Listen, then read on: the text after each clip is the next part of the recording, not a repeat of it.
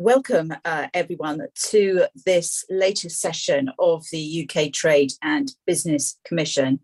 Today, we're going to be digging into what is happening within travel. That's our first session from 10 o'clock to 11 o'clock. And then we're going to move straight on to music. There are some similarities between travel and music, I think it's fair to say.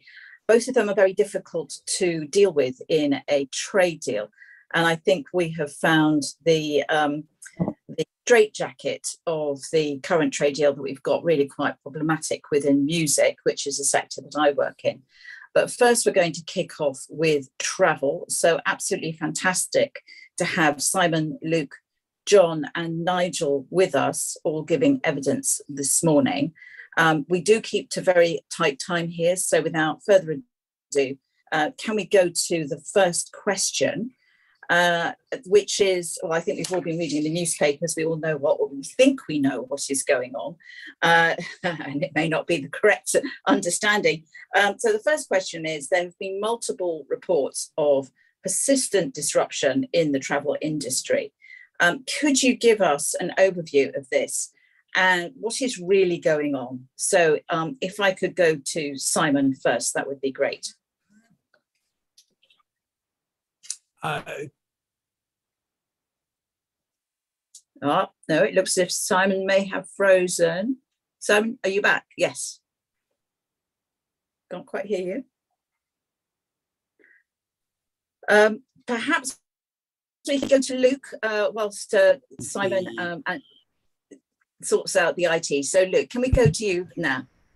Yeah, absolutely. Firstly, thank you very much for inviting us this morning. Yes, we have, since the restart of international travel in March, seen some problems around delays, cancellations and logistical challenges related to services at airports. I think it's important to put some of that into context. So the most serious form of disruption is cancellations. They're running on average of between 3 and 4%. But the vast majority of people are getting away on their holidays without significant challenges. So I think it's important to say that firstly. But of course, we do understand that this disruption is causing significant distress and disappointment to those that are caught up in it. It is primarily due to a shortage of workers. Of course, that's not unique to the UK travel industry. We're seeing that across the wider economy as well. But I think there are a number of factors that have made that a worse situation for the travel industry than perhaps elsewhere. I mean, firstly, it is COVID. You know, we've gone through 2 years of the worst crisis the travel industry has ever seen. We were first into this crisis. We were last out of this crisis. We're one of the only economic sectors across the UK economy that never had a period without restrictions on trade across the entirety of the 2-year period. And uniquely, we had 6 months from September 21 where we had no salary support whatsoever in place. And the industry is still very, very severely restricted in terms of how we could operate. And of course, restrictions got worse actually in the end of 21.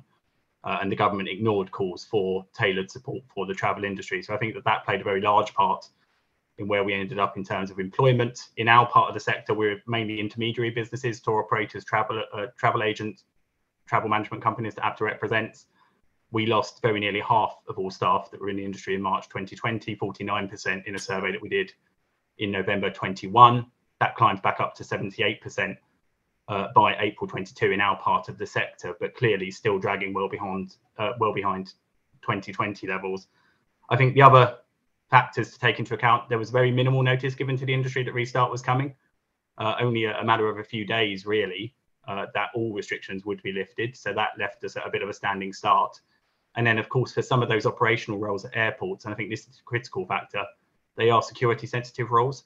So you do have to get vetting, you do have to get security checks in order to take on those positions, and that delays the onboarding of staff.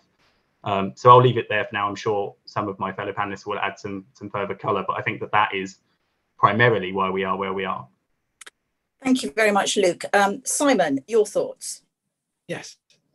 Yes, forgive me. Everything was all nicely set up, and then at 10 o'clock exactly, everything collapsed. So my apologies. I hope that you are now me correctly. Now, forgive me, I thoroughly enjoyed what Luke had to say, but I'm afraid your question, Chair, was slightly staticky, and therefore I can give you all my thoughts, but if you can prime me with the question you would like immediately answered, I should be delighted. It's basically what is going on in the travel industry. Is it the pandemic, or is it Brexit, or a combination of the two? Yes, fine. So effectively addressing the whole the whole business of the session. Yes, well, COVID clearly camouflaged an awful lot of Brexit. And I think it's very important to separate out what the effects were. Now, COVID obviously, as we heard from Luke, crushed the travel industry and made the restart very, very difficult. We are seeing in the enormous stresses that are taking place this weekend, today, there is a huge problem with the supply side of the travel industry. Just in the past couple of hours, I've been reporting on Amsterdam Airport, which obviously has not been affected by Brexit, sending messages saying do not try and travel with any checked baggage. And also we are seeing fares soaring for the getaway weekend. If you want to go to Faro in beautiful Portugal, then British Airways will take you there, but only for £705 one way. So huge undersupply. But the Brexit impact on the travel industry has been absolutely massive, which goes way beyond the COVID impact. Now, I would begin, of course, by the problem that so much of the outbound and inbound tourism industry was staffed by people from the European Union. Many of them went home during COVID and have not returned because, of course, the paperwork is much more difficult. And you can talk to anyone from hoteliers in Scotland to the ground handlers at the UK's airports, and they will say something to the effect of, yes, somewhere between 25 and 50% of our staff were EU workers. We've still got some, but actually the labour pool is much smaller than it used to be. And of course, from the point of view of the traveller, my goodness, it has been so much more difficult to travel. Partly because the travel industry, and I'm afraid I'm looking at you here, Luke, not ABTA directly, but some of your members have been transmitting completely inaccurate advice about passport validity after Brexit, helped, and in fact, I think originally fueled by the government, which showed astonishing refusal until the 22nd of May this year to accept what Europe's rules on British passport holders going to Europe actually were. I have genuinely never seen anything like it.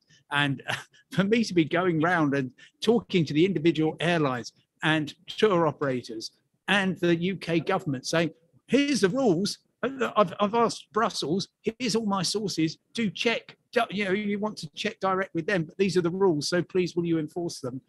It is an extraordinary situation which has made things only worse as far as I can see. Sorry to be so miserable as well as so badly connected this morning.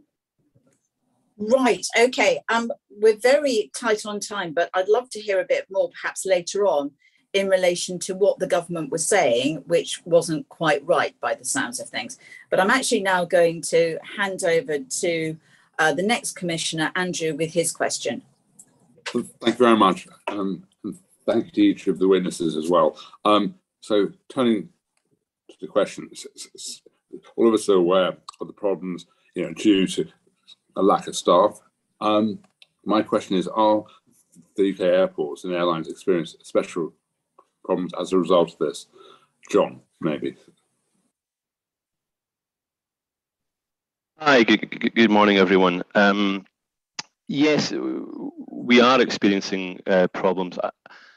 I think one of the greatest problems we experienced through the COVID pandemic, much to our massive frustration, was that everyone talked about airlines and airports.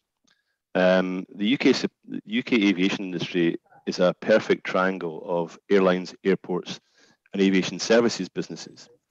But as we weren't sexy, we didn't have a big brand, we're a B2B business, nobody talked to us or listened to us, and we had the devil's own job just trying to get on a committee to talk to the government. I think we had one audience with Grant Shapps, where we told them quite clearly that you must treat aviation as a separate case. We are going to lose 45% of our workforce that we will need in 6 months' time. And that is what has happened. From my point of view, Brexit is an issue, but Brexit isn't the root cause. Brexit has made the issue worse in the UK, but it's not the root cause. We operate in 35 countries across the world, and we have, big issues in Amsterdam. We have big issues in the United States and Toronto and Canada.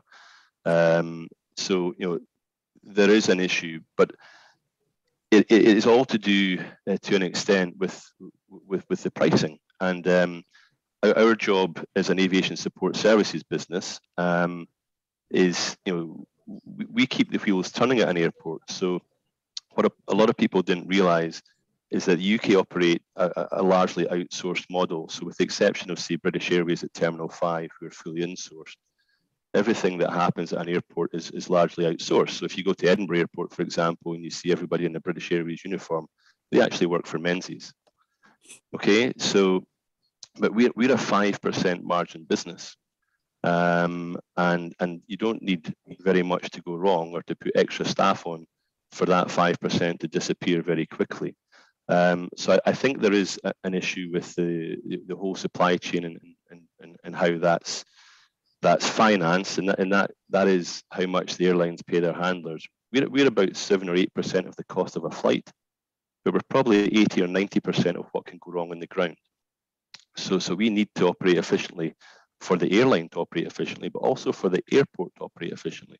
So airports have a role to play in this as well, because if you look coming out of the pandemic, airlines have a way to recover costs by putting the cost of a flight up, as Simon has just said. Airports have a way of recovering costs. We've experienced with airports, they've put the cost of staff car parking up. They've put the cost of our baggage rooms up.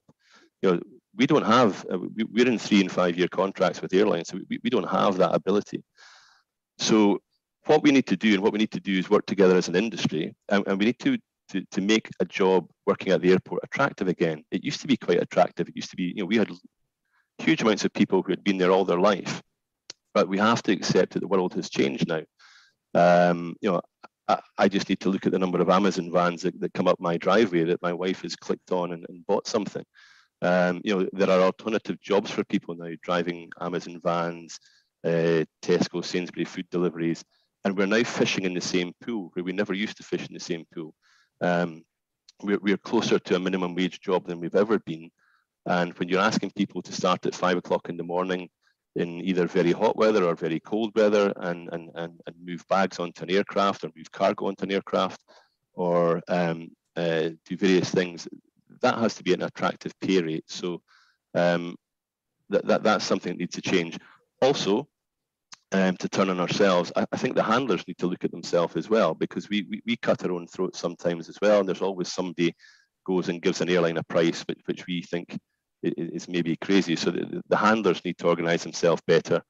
And if I say criticise us through COVID, the AOA did a great job for airports, and Airlines for UK did a great job for airlines, but we didn't have a handling body that could make our voice heard. So there's been some lessons for us as well, and we're a long way from perfect also. But that, I guess, would be my key points. Thanks very much. Luke, anything that you want to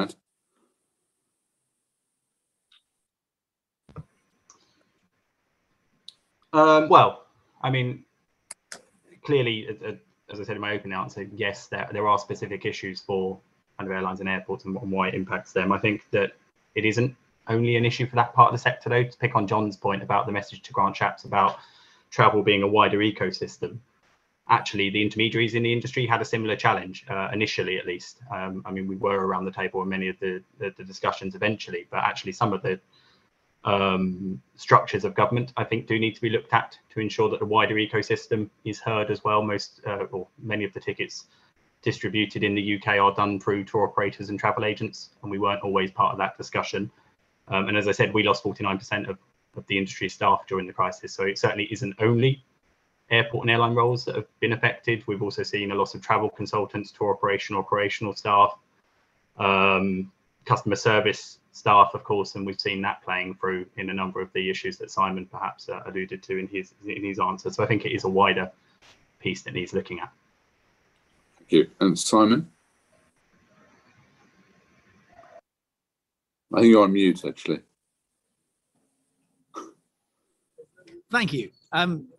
I guess, as John was saying, it's very, very much about expertise. Now, any industry absolutely thrives on getting new blood in, of course, but the thing is about aviation, you do actually want those people who've been there 20, 30 years, who have seen every possible combination of circumstances and know how to deal with it, who know that when the passenger is a no-show at the gate, exactly where that bag is and to retrieve it so that the aircraft can depart.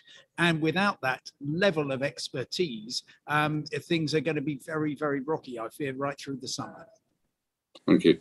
Nigel, I don't know, welcome. I don't know if you heard the question or not, but it's about, all of us are aware that there are problems as a result of a lack of staff. Are the UK airports and airlines experiencing special problems as a result of this? Maybe a quick sort of answer, a minute or two, as we're tight on.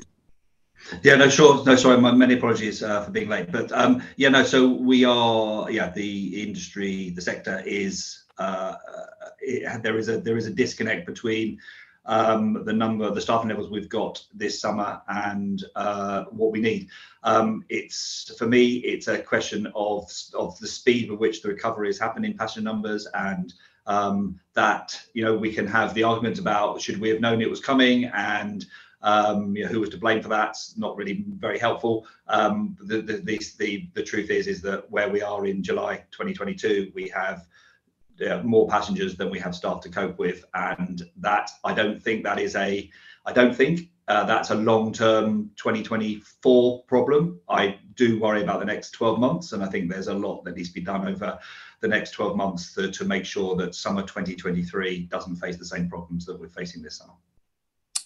Thank you very much, all. I'll pass you back to the chair. Tamara, I think, is next. Yeah. Over to you, Tamara. Thank you. Hi. So my question is, what proportion of UK travel industry staff originate from the EU, and how much of a problem is that in the future for staffing, if they will either have to be found in the UK or visas arranged, and are there the appropriate visa categories already in play? And I will start with Luke, please. Well, thank you for the question. We do commission research regularly on the travel and tourism labour market in the UK. I'll more than happy to share that with the Commission after the hearing. We last did that in 2019.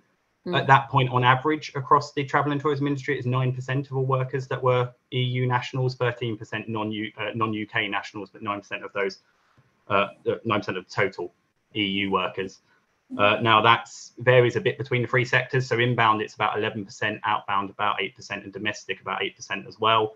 But clearly, within individual businesses and individual sectors within the travel and tourism industry, there are a number that have far higher levels of workers. So hotels, for example, many of those would say that over half of their staff are EU nationals, for example. So that's the average kind of across the board. In terms of the visas point, clearly the industry did ask for aviation critical roles to be added onto the shortage occupation list. The government wasn't willing to do that. So I think we would say that there are visa routes that could be explored that would help to alleviate some of the immediate challenges we're facing.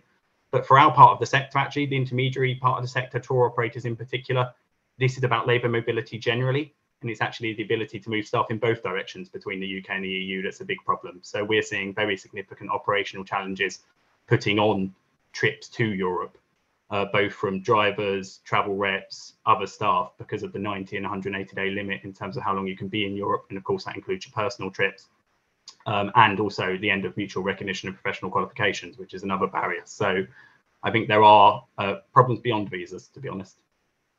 Thank you. I'll now hand that same question to John, please.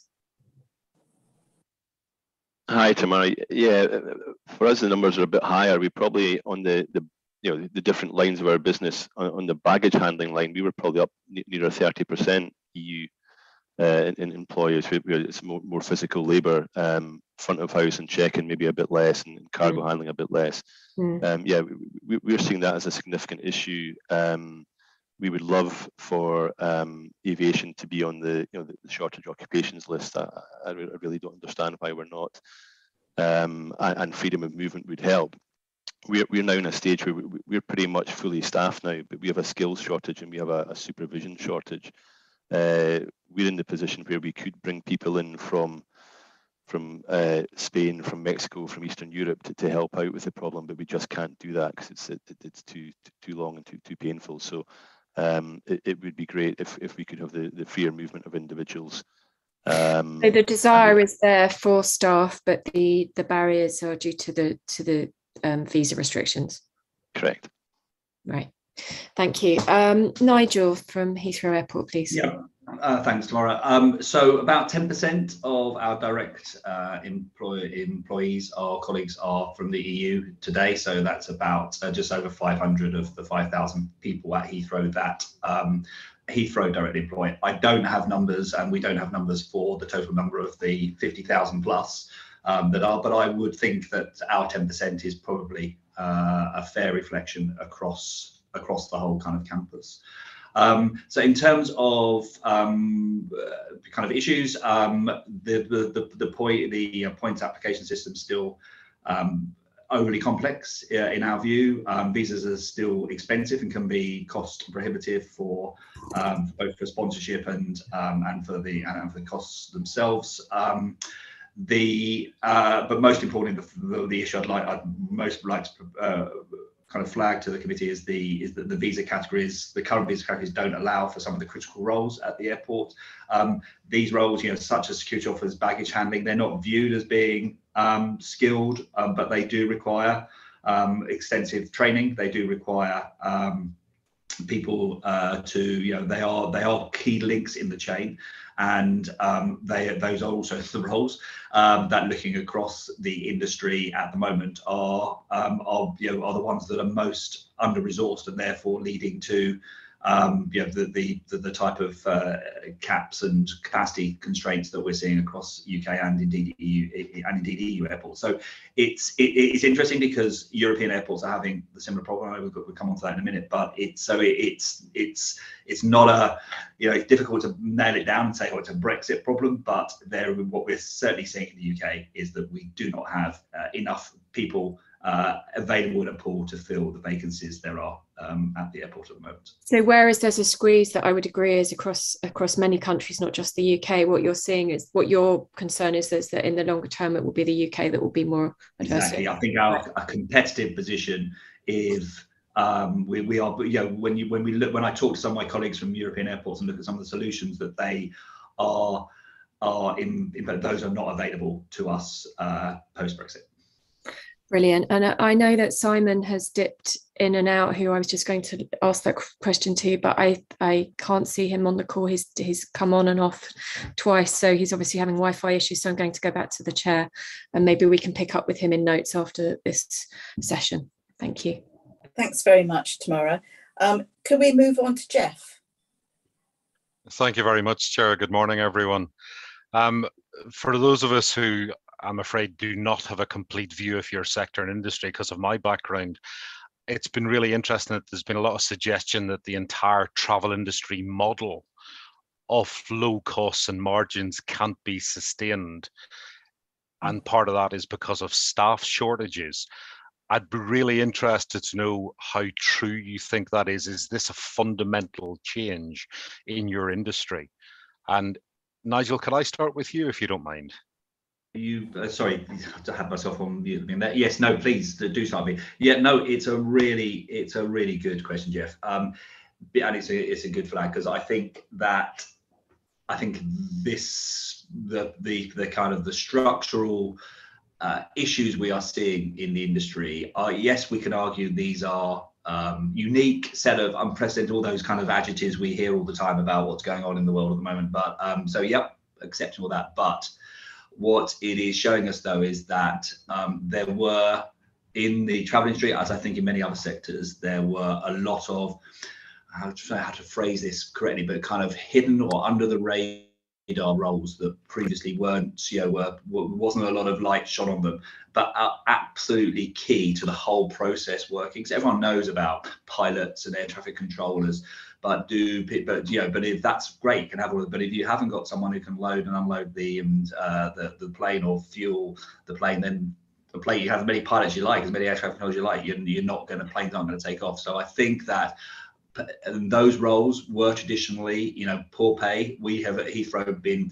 have a campaign for the last few years working with our trade unions about London living wage that we pay for our direct employees,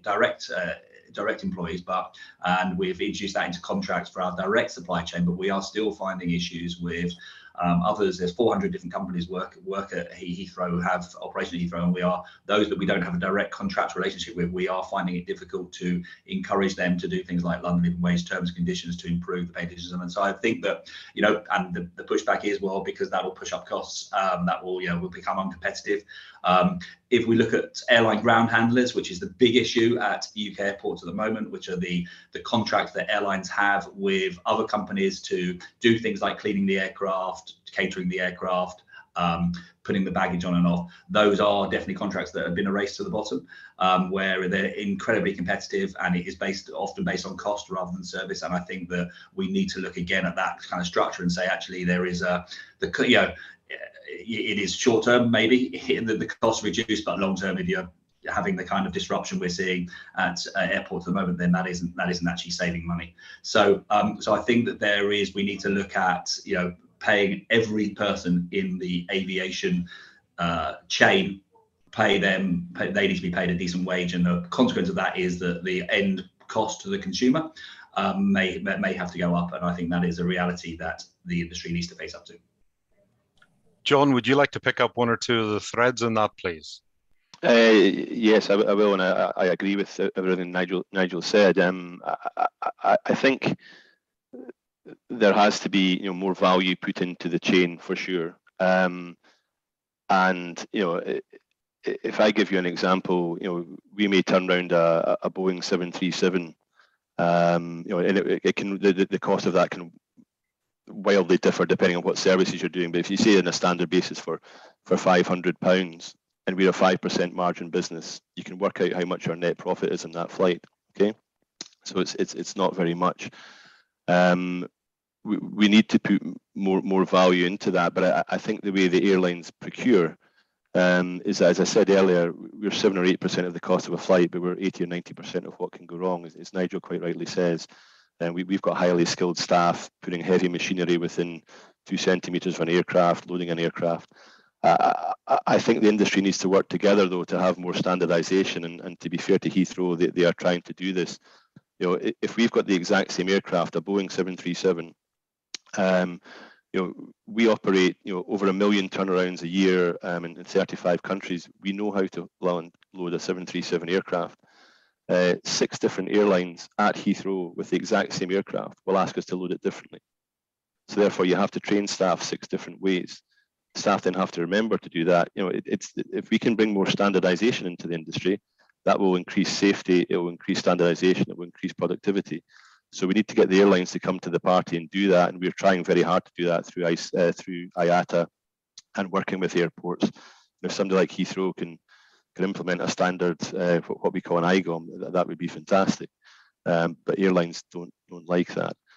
So standardization will help, but the world has changed, and we're fishing in a different pool now, and we have to look at that. But I also think we as an industry need to educate people, because an airline will buy on cost, and Nigel's right, there's been a race to the bottom. But it shouldn't just be about how much they pay us for the turnaround, because there's a whole lot of dots that need to be joined up. If that aircraft's late, there might be an EU 261 fine. If we damage the aircraft, that can be hugely costly. that there's reputational damage from the bags not arriving, or the bags, there's all these things that must be joined up, and therefore what they pay for the turnarounds shouldn't be the most important thing. If you can pay more for that, have more experienced staff, have a better service, the actual cost of the airline will go down. And I guess that's my challenge and my peers' challenge at Swissport and all the other companies, to try and make airlines see that. But I do think at the end of the day, we are victims of the stock market and whatever, and people and chief executives are under huge pressure to deliver profits.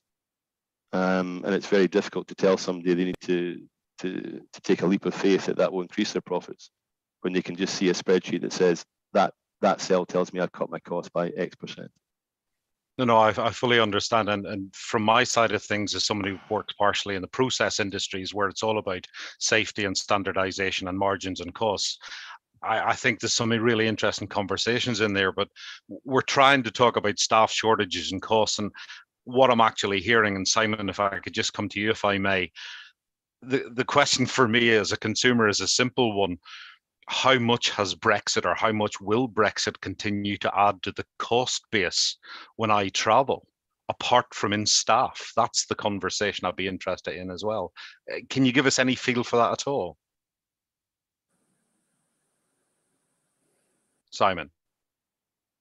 Sorry. I think it's true to say that, sorry about my connection problems, and I hope this is going to hold up. So certainly from the point of view of someone who actually started working in the 1970s in aviation, there has been since that time a race to the bottom in terms of reducing costs, which has been hugely to the benefit of the traveller. Now, clearly, the traveller is now in an extraordinary position where they do not have confidence in travel. And that is something that the industry crucially has to address.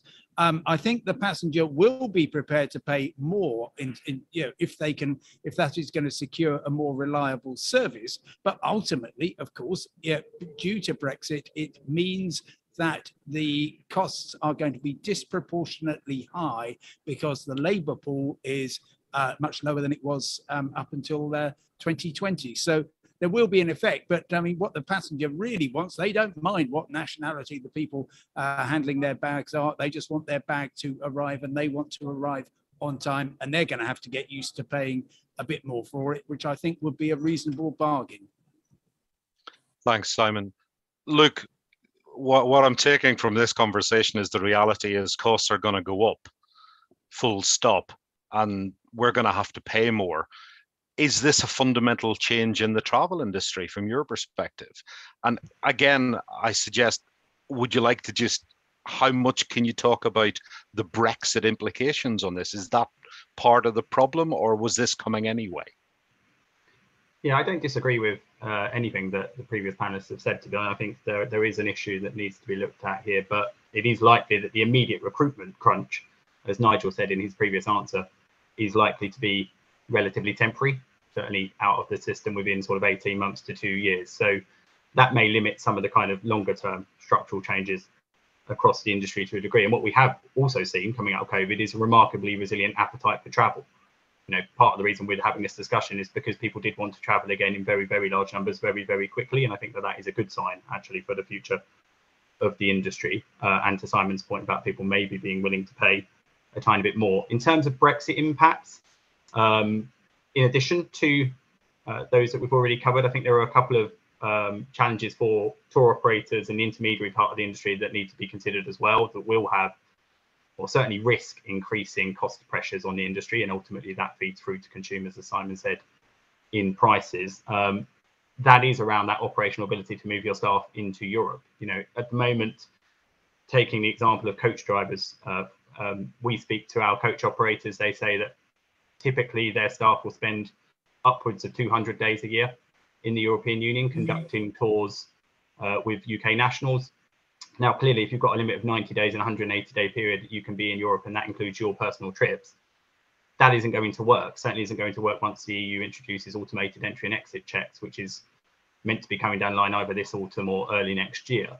And that is going to create real operational challenges for parts of this sector, not just coach drivers, also travel reps and other roles, as I said. But if you look at the coach driver piece, really their choices are going to be hire more staff take less trips, so take capacity out of the market, which obviously then increases costs because there's less supply, or hire EU workers only to fulfill those journeys into Europe. And actually, over the longer term, my concern would be that if you look at the trade and cooperation agreement for many parts of the travel industry, the natural outcome is that UK nationals are excluded from many of these roles going forward, and the EU nationals who don't have these limits placed on them take their place. Now, as Simon said, that may not matter to the end consumer, but it can't be the right answer for the UK labour market, I would suggest. So I think that there are a number of issues here, again, where the government just needs to step up and start to engage with the industry on how we can improve the current situation that we have within the Trade and Cooperation Agreement. Luke, thank you very much. Chair, back to you, if I may. Thank you very much. Luke, what you just said is exactly what has happened to the music sector. Musicians now can't compete with EU workers when it comes to many of the gigs in the EU because of that 90-day provision. Yeah, and it's actually an impact directly on the tourism market as well, because one of the key services we do offer is performers in destination, and they can't do the role. So, you know, one of the complaints you are beginning to see from customers is, hold on, all of my performers are no longer the kind of bands I was used to hearing on my holidays. So it is, you know, it is a real operational challenge that businesses are facing. Very, very interesting. Over to you, Andrew. Thanks very much.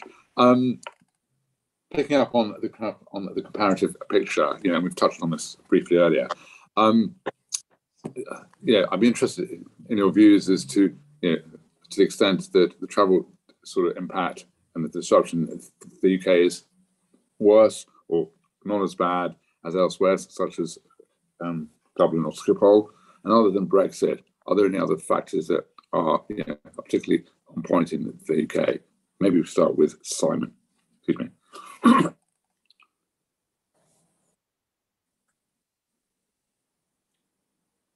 Simon, I think you're on mute again.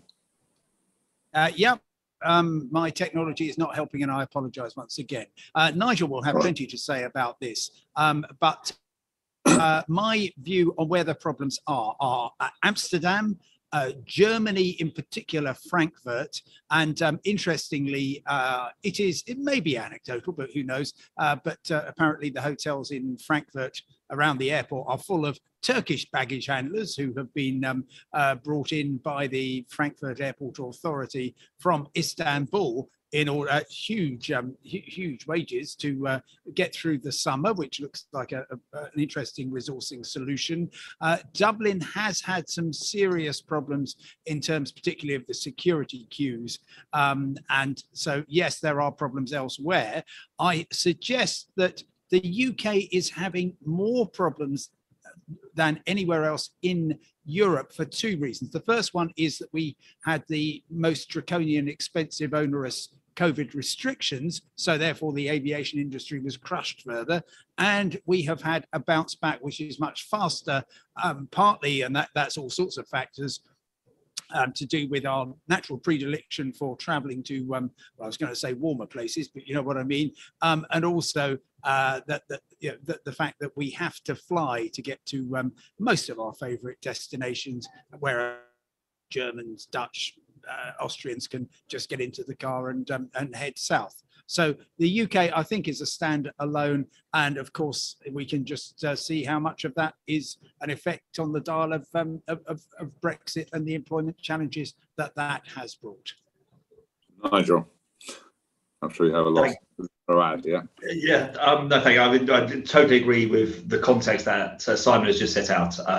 It is the UK's aviation industry's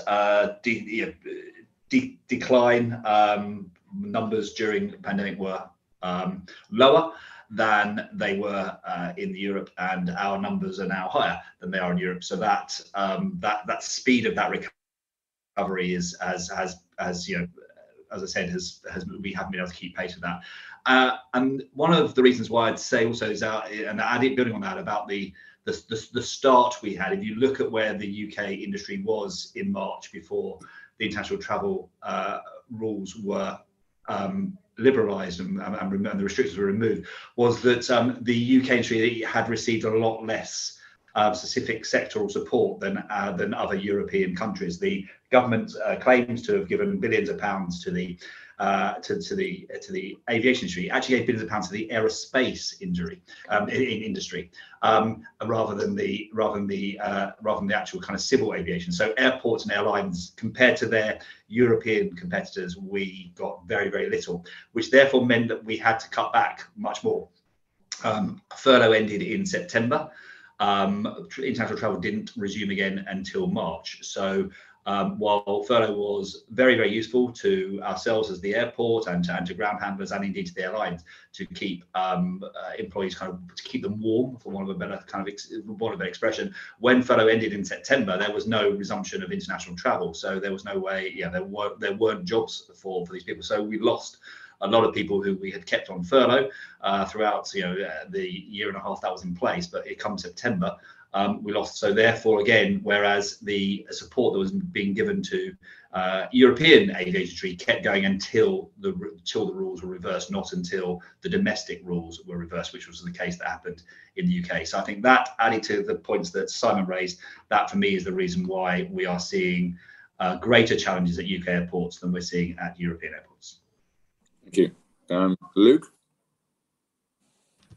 Well, I agree fully with what Nigel's just said, to be completely honest. It is the lack of financial support that was given, not just to airlines and airports, but to the whole travel industry ecosystem across the UK, which is why we suffered greater numbers of job losses and were unable to retain staff, particularly during that 6-month gap where we didn't have furlough or any kind of salary support, and we still had very, very heavy restrictions on international travel. I mean, to give a bit of context to that, going into November, our members were trading at no more than a third of where they would usually be trading in a normal year. So the idea that you can retain all of your staff when you're trading at those sorts of levels and you don't have any salary support whatsoever, I think is clearly mistaken. And therefore, I think the criticism that the industry has faced from government is also mistaken, to be honest. Thank you. John, anything that you'd like to add? No, honestly, obviously we're a global business, and we do see problems across Europe and into the United States, as I mentioned earlier. So it's not a UK specific problem, but it is worse in the UK. And Nigel's right. We pleaded with the government to do something at the end of GRS, and that fell on deaf ears. And we're unfortunately reaping the consequences, because even though we're starting to recruit people now, again, as Nigel said, whilst people think just loading bags on and off is just a hump and dump job, it really isn't. It's quite skilled, and it's quite the ballet of having, what we do is not petrochemical engineering, but having the right people in the right place at the right time is quite difficult, because planes are supposed to take off and land as they're scheduled, but they sometimes don't. And if a plane lands 20 minutes later than it's supposed to, then your rostering is thrown off. So you have to have dynamic rostering systems and get the right people with the right skills. So it's a global issue at the moment. Or sorry, I'd probably say it's a major hub issue at the moment. But in the UK, it's definitely worse. Thank you, everybody. Tamara, I don't know if you're on, otherwise back to the chair. Tamara, are you out there tomorrow? No, I'm here. I've been All right. Thank you. I think that last answer takes us very neatly onto your question. Thank you. So my question is, would the travel industry benefit from more relaxed immigration laws, or do you expect shortages to be mitigated through domestic recruitment? I find it very interesting, being half Turkish, with the comments about Turkish immigration being potentially a solution, given the tone of some of the comments in the leadership campaign recently. I will go to John first, please. Yes, we need a relaxation in immigration, for sure. I think we are facing a massive short-term problem. Do I think this will be a problem in 2025, 26? Potentially no, if prices go up a bit, but we absolutely even then need a relaxation in immigration and the freer movement of staff. We as a global business have the ability to move in people, especially managers and supervisors, to make things better, but we just can't do that. So the UK therefore doesn't benefit from our ability to do that. And it's not just Menzies, Swissport, WFS, Donata. They're all in the same boat. We could make things better, but we can't. Thank you. Simon. Yeah, I think it is a great disservice actually to the nation, not just the travellers, not just the airlines, not just the airports, not just the ground handlers. But if you look at the world's great successful hubs, and let's take, for example, Dubai or Doha as examples, all of their aviation staff are workers from overseas. I don't think I've ever met a single Emirati except in passport control at Dubai. And given the global nature of aviation, the idea that you can bring in people and skills from abroad is one of the absolute essentials, I would say. And so therefore, the fact that we restrict the labour pool so tightly is, I think, from the point of view of aviation, deeply to be regretted. Thank you. Luke, same question, please. Yes, I think the answer clearly is that the industry as a whole would benefit from clearer routes for immigration to be able to fill critical roles across aviation and travel generally. As I've said before, though, I think this is a two-way street, to be honest, and we also need the government to focus on labour mobility. And being able to get people more freely into the European Union as well. And clearly there are benefits if you could create, mobility agreements between the UK and EU in both directions. If you think about the domestic and inbound tourism markets, for example, they are very dependent on the language skills that they get from many EU citizens. And they will be losing out from the inability to hire many of the staff that they rely on, as well as the outbound travel industry suffering from not being able to move operations. I've also heard that with customer services jobs as well. As the loss of immigration means the loss of language skills. Given I speak as someone who went to school in England, are infinite capacity at learning foreign languages. Thank you for that answer, Nigel. Lastly to you before I defer to the.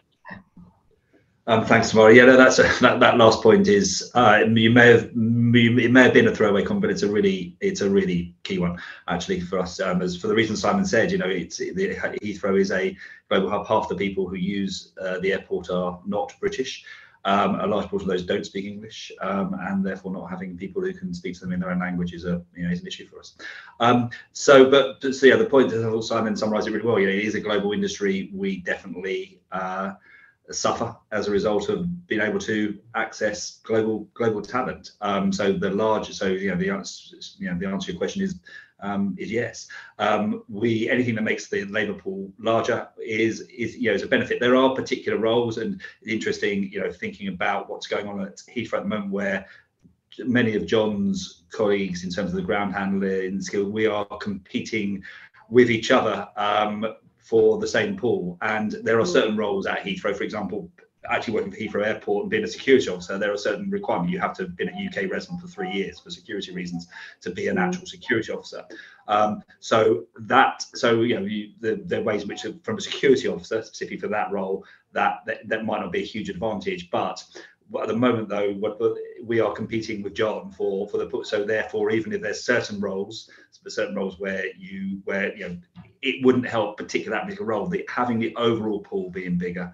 And then going to some specifics, IT, digital skills, such a shortage in the UK at the moment. And so therefore the wage inflation that's causing and the competition there are for those resources, that has been a real, when I speak to my colleagues who work in IT, they have really noticed that being a real immediate almost consequence of the last couple of years, that there is real competition for those kind of skills, which previously you would be able to go to a much wider pool of people to be able to recruit that kind of skill in.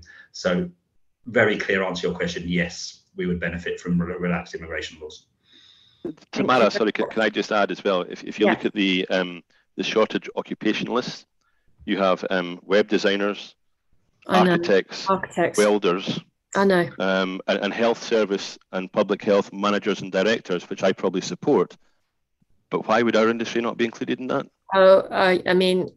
Deborah and I, we wax lyrical about the shortage occupation list and its need for expansion. And I know from architects, there is not a lack of architects in the UK. That's one thing we do skill very well. So it's a very interesting list. And it's good to know that if I need something welded, it'll be fine though. Yes, well, you can certainly have it designed by an architect. You just can't have it built or imported. I would defer back to our lovely chair. Thank you. Thanks very much, Tamara. And I think there's also a bit of a STEM issue in there as well. John, would you say, can I just come back to you in relation to your IT point? Are you saying that actually the pool from which you're recruiting just don't have the skills necessary? And that goes back to how we're educating our youngsters as well. I think that might be Nigel that said the IT. Sorry. Yeah. Oh, sorry. No, that's okay. I mean, it's John, sorry, but by all means, you say your views on that. Yeah, I mean, we are trying to recruit, again, as a global business, we're headquartered in Edinburgh. We're trying to recruit call centre staff, and the costs have gone through the roof. So our IT is the heartbeat of every business, and costs have gone through the roof in that area, and not just in the highly paid areas. Call center staff. It's a problem. Yeah. And can I just take your views, Nigel, on whether we're getting the right mix of skills coming through our education system? Yeah, and that we're not. And the biggest gap, I'd say, is engineering. So we have a very important and talented engineering team at Heathrow, very extensive, and that is both in terms of its diversity, but also in terms of its number. It is not where we would like it to be, and that is so that STEM agenda is not being well served at the moment. Thank you very much. I think we're on to our last question. Over to you, Hilary. Deborah, thanks very much indeed. It's been a really interesting session. I mean, you've touched on a number of the things I'm going to ask you about now, but if say we were the 6th of September, the new Prime Minister was sitting on a call with the four of you, what would be the 2 or 3 things, and if you could be very brief, the 2 or 3 things that you would say to the government, this is what you need to do to help the industry, starting with Simon? There is an enormous amount of consumer detriment going on at the moment because of the labour shortage, because of the skills shortage, and that aviation absolutely desperately needs to be added to the list of industries for which relaxed rules need to apply. And that doesn't matter for whether it's the EU or anywhere else in the world. We just need people here to deliver the great service that we did until 2019 in the aviation industry. Okay, well, that's very clear. Thank you. Luke? It probably won't surprise you to hear that from my side, it would be the government need to look again at labour mobility. I would note that Lord Frost himself accepts that the government was perhaps too Puritan on this in his recent Churchill speech. So, I would say the government needs to look again at labour mobility between the UK and the EU. There are actually some things that could be done within the current kind of political realities. So we have proposed the extension of the youth mobility scheme, which already exists between the UK, Australia, New Zealand, several other countries, to EU countries on a bilateral basis. You could do that now. It isn't part of the normal immigration channels. It doesn't give a right to remain longer term. We would like the government to engage with us about the benefits of doing that. And as I say, that's two-way benefit, because you would be opening up language skills for workers to come and work in domestic and inbound tourism industries, not just benefiting UK outbound operators getting their staff to and across Europe. So yes, labour mobility would be the priority, and then skills and recruitment and getting the government to engage with the industry on how we improve that area as well. Okay, thank you very much indeed. John? Labour mobility and less red tape. The red tape is killing our industry. Nigel touched on it. If we want to employ a baggage handler, before we can apply for an airside pass, we need to get a 5-year employment check. At the moment, if you write to somebody and say, did Joe Bloggs work for you 3.5 years ago and were they a nice chap, you don't get a reply. People are too busy. We need to change that. Our regulations are tougher than the rest of Europe, and I don't understand why. Okay, and finally, Nigel. So, thank you, Hilary. I'm trying to limit myself to 2 or 3. Okay, let's go. Right. So I think that's a big one that we just in the last question. We need sustained talent pipelines through better skills and education, better joining up between them. It's something I talk a lot to ministers about, that there is just not enough dialogue between industry and educational establishments under a government framework to mean that out of the pipeline of UK education system the skills that British business needs. That's would be probably one. Second one would be picking up on what others said, labour mobility between the UK and Europe. Potentially extending this to other countries where we could accept quite a lot of time in aviation. The government hide behind, that's pejorative. There are concerns around security, and John just talked about the fact that the 5 years of referencing, it's used, it does create a barrier, and I think it would be good to review, yes, of course we need security standards at the airport and we need vetting, but are they actually what they need to be? Do they actually really add the value, or are they just an administrative burden that just stops people who would otherwise have successful careers at Heathrow being able to do that? So I think I'd link on that, and then linked to that then is the point that John was just referring to just then, which is the actual and specifically to get an airside pass at a UK airport, you need to have provided 5 years of references, as John said. If you have, as everyone would have done, they've had a PAYE record with customs during those 5 years, then already somewhere on the government system is their 5 years of employment history. If someone it gives us a reference which refers to all of the roles, if we could find a way to just cross-check that with that's what HMRC records said they've done, then there's no need for us to go through the process of contacting 5 years worth of employees. And what we're finding now, Hilary, with the way that things go, is we're having people who've had 10, 15 jobs in those 5 years. And that is, once we tell them they've got to get those references, they don't come back for a second interview. Getting that, doing that streamlined would be helpful. Okay, that is extremely helpful. I mean, it sounds like it's a conversation with the Home Secretary in particular that is needed to deal with a number of points that you've all raised. Just very finally from me, is there a place where the industry collectively comes together, and is it able to have these conversations with the government? So yes, Department for Transport does chair a industry that involves industry fora, that involves colleagues from Whitehall. But how can I put this diplomatically? The engagement from some of the other Whitehall departments is not what we would want it to be. Does that include the Home Office? That does include the Home Office. Yeah, it does include the Home Office. Yeah, it does include the Home Office are invited, but whether it's at the right level and the right level of engagement, because you can turn up to a meeting, Hilary, and tick the box, but are you actually listening and engaging? That's the question. Okay, Hilary, to give you an example, it was very difficult for ground handlers even to get on to some of these meetings that Nigel talks about, because it's all about airlines and airports. But then when I got on to represent the whole ground handling industry, I think there were what I would describe as 6 or 7 real people in the industry. But there were 49 people on that call, and nobody, so what the hell are all these people on the call doing? And most of the outcomes were, let's have a committee to look into this. We need decisions now. We need to take, to me, it should come through the aviation minister. Then the aviation minister should take these things forward. But it was a very, very frustrating process. And I think Nigel diplomatically gives the right answer there. Great. Well, that has been really helpful. Right, Deborah, back to you. Thank you very much. An awful lot of what you've said sounds incredibly familiar to the music sector, particularly meetings with the relevant government department, but not getting proper engagement with the Home Office. We have definitely experienced that. I would like to say a really big thank you to John, Nigel, Simon and Luke. It's been absolutely fascinating.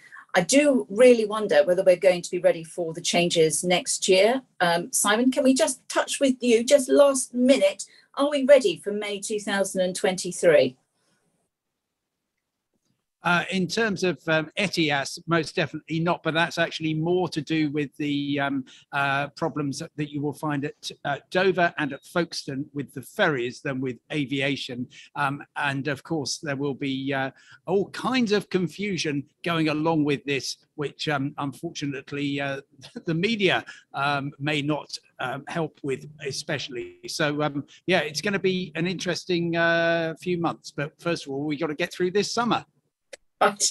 Okay, thank you all very much indeed. And I'm sure we will be coming back to this issue. We're now going to move on to music. Thank you all. Thank you.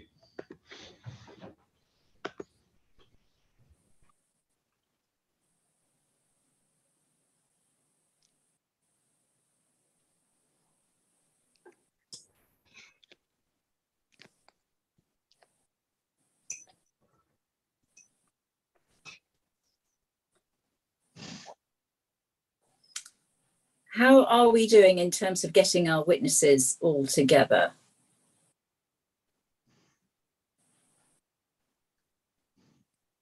Somebody from the Trade Commission, can you tell us, are we all ready to go? Yeah, we're all ready to go. Thanks, Deborah. Thanks very much indeed. I'm just not seeing at the moment Stephen Maddock. Ah, there we are. Good to see you, Stephen. Right, so we've heard about the challenges within travel, a lot of it centering around mobility and huge shortages of staff. So we are now going to move on to a 1-hour session investigating what's happening in music. There are definite resonances across.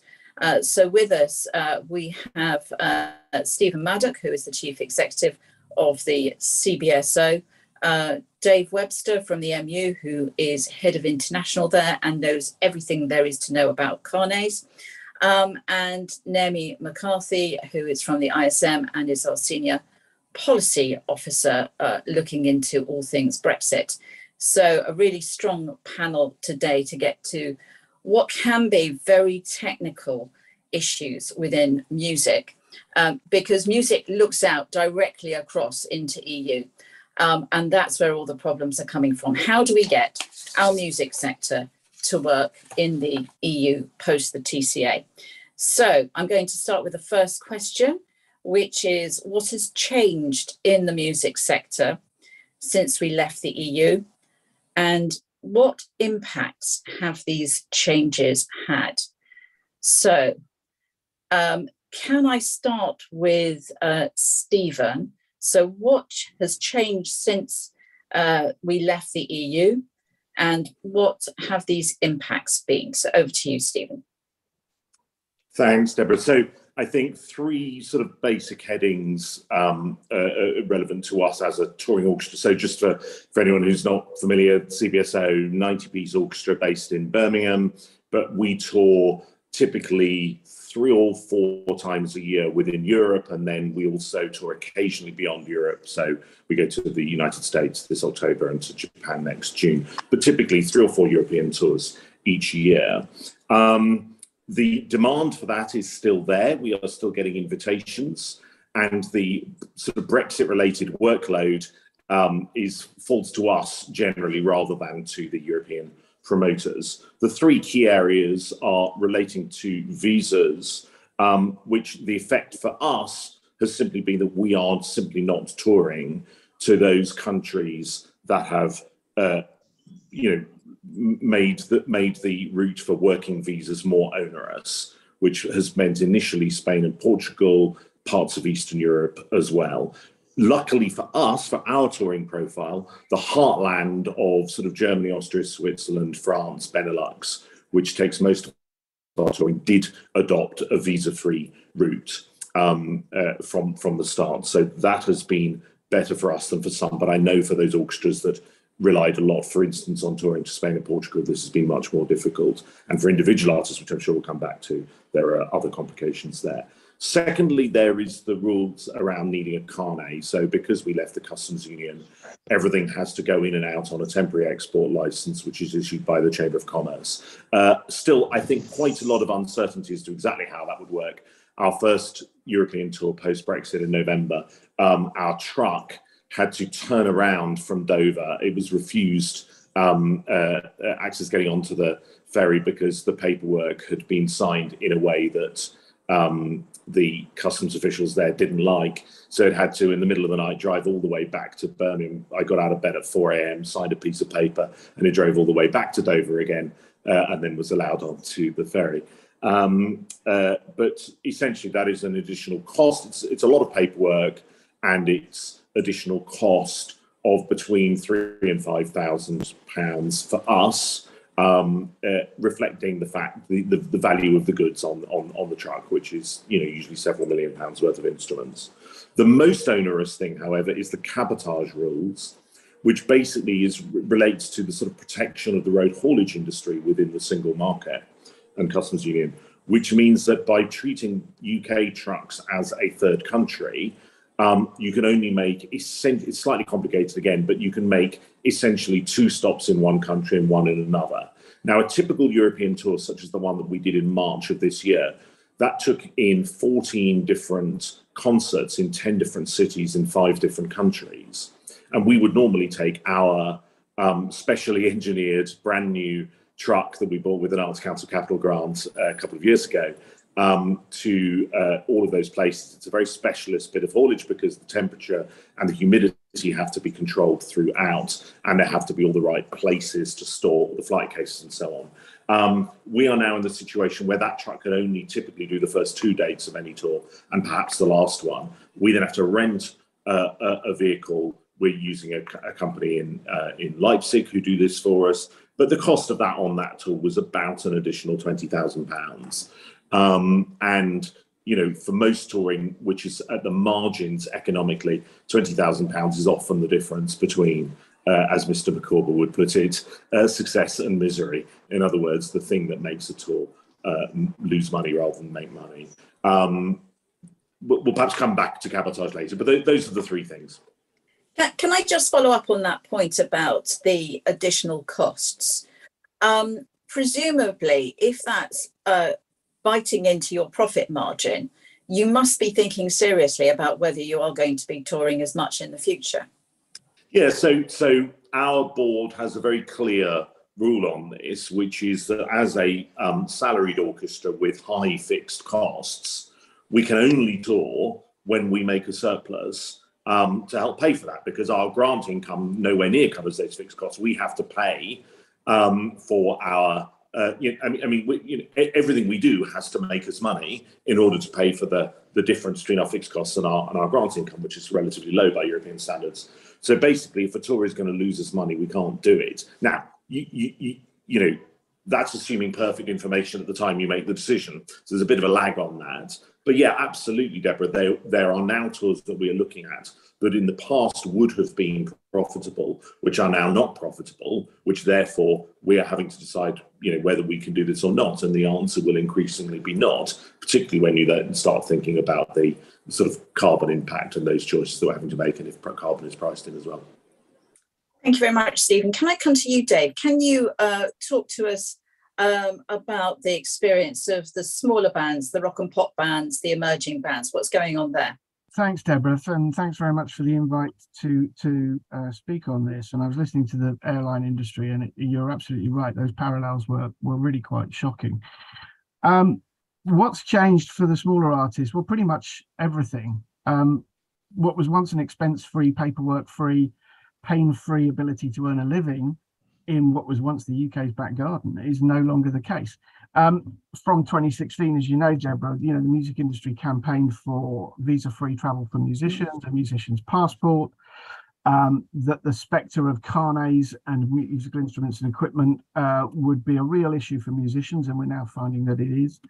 The loss of freedom of movement, massive impact, and the amount of paperwork, this red tape that we were promised would all go, is enormous for musicians, and it's really difficult for the smaller medium-sized artists, more so perhaps than the larger artists who have got a large back office. They've got large resources. They know they're going to fill out a huge stadium, and they can weather the storm. Yes, they've got increased costs and increased paperwork, but they've got the resources to be able to deal with that. As Elton John has said, I will carry on touring, but it's the smaller medium-sized artists that are really going to struggle when they're trying to do that for themselves. The lack of clear and concise information for musicians to clearly understand has been something we've all been grappling with, and the uncertainty that musicians face is something the music industry has been working to try and overcome since the TCA came into effect. We were told we would be okay, and we definitely were not okay. The talent pipeline is massively under threat. So if you've got a small and medium-sized artist who perhaps their music is better liked in a European country than it might be in the UK, in order for them to now to go and build that fan base, to earn that money, to sell their merchandise, they're going to have to go through so many hoops and pay out so much amount of money to be able to do so. that they're now going, well, it's not really viable. We can't make this work financially. So we can't rely on legacy artists for the rest of our lives. We have to be looking at the talent pipeline. There's loads of fantastic music out there, and it's got to get over to Europe in order to be able to really survive. We can't just rely on the UK market. So there's huge uncertainty. There's member states interpreting the rules, how they choose, and we're not necessarily going to know how a member state might interpret the rules from one day to another. And we've seen problems at Lille Eurostar, where musicians have been fined.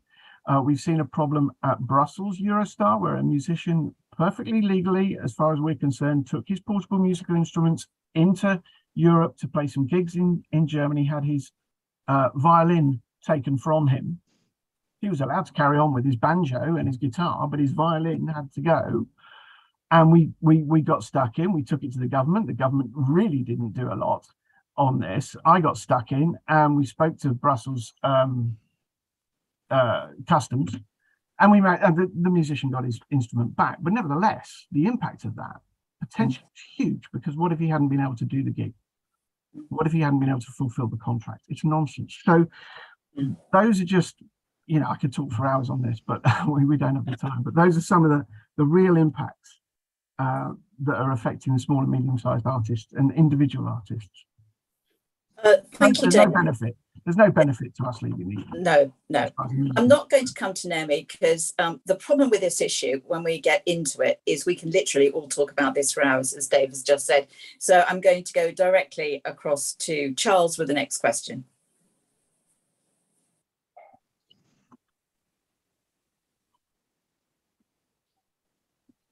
Thank you, Chair.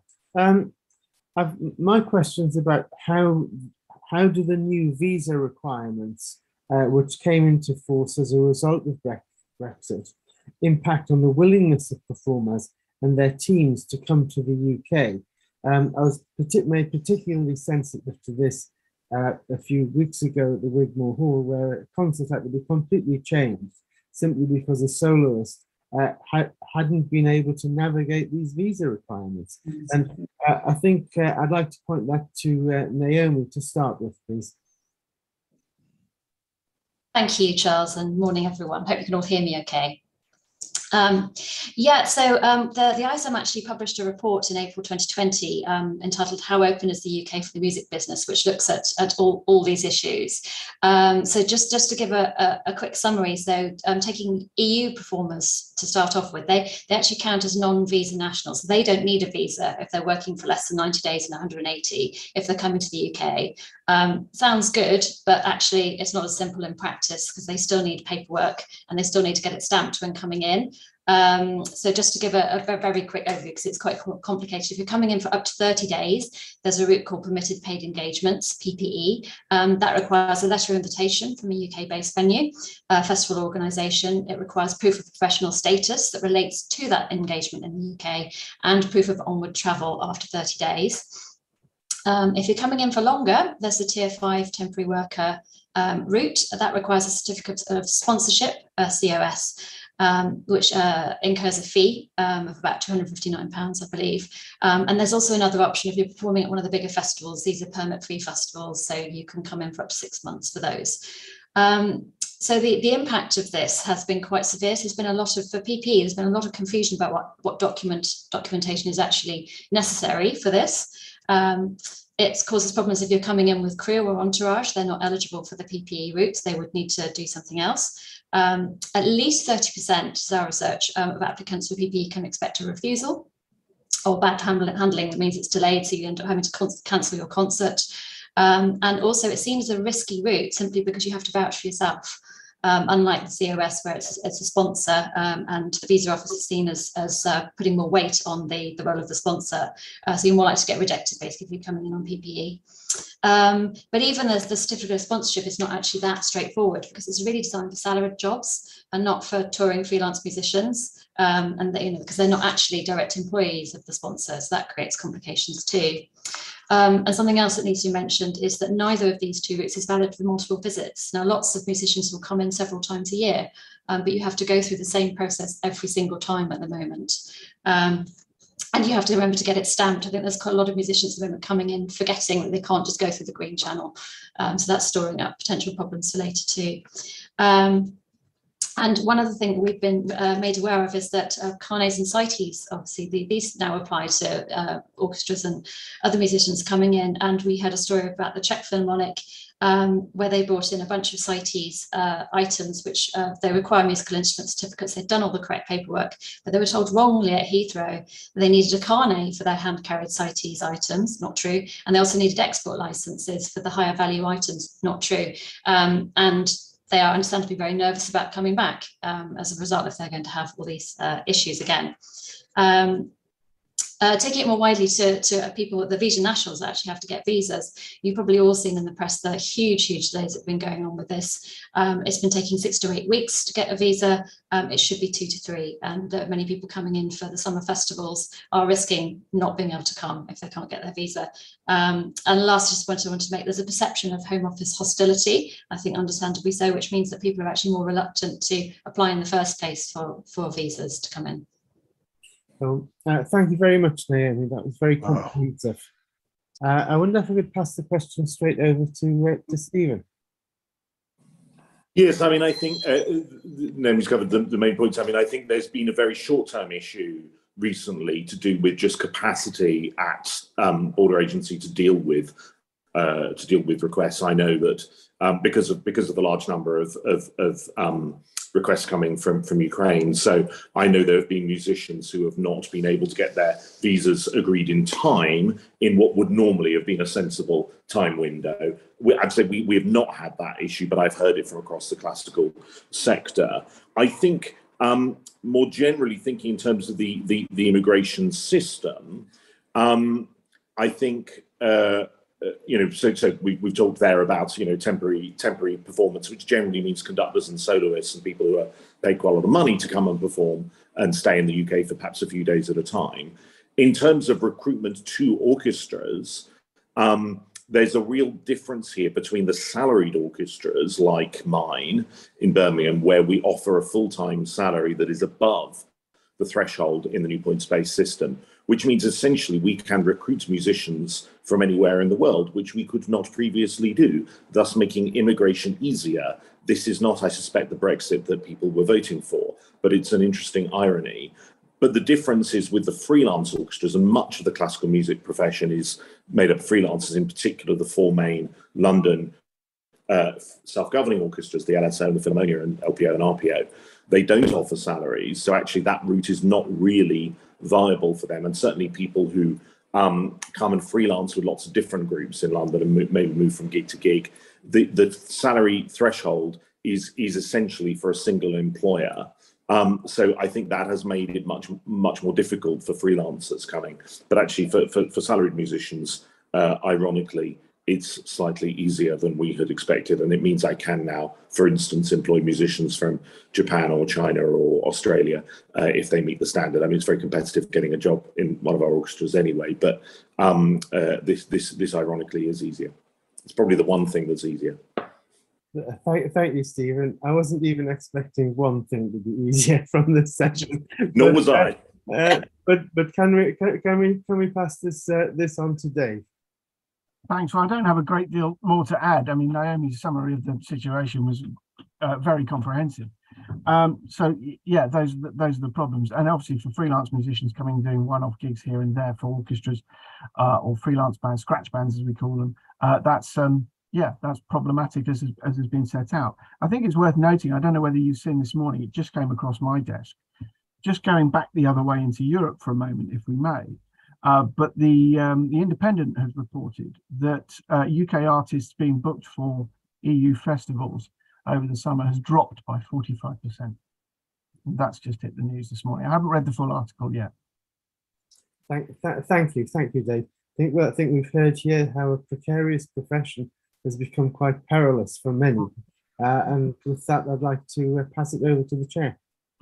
Thank you very much, Charles. I think we've actually examined quite a lot about the incoming routes. So I'd like to go back to the outgoing routes. So the challenges that musicians face on the mobility side.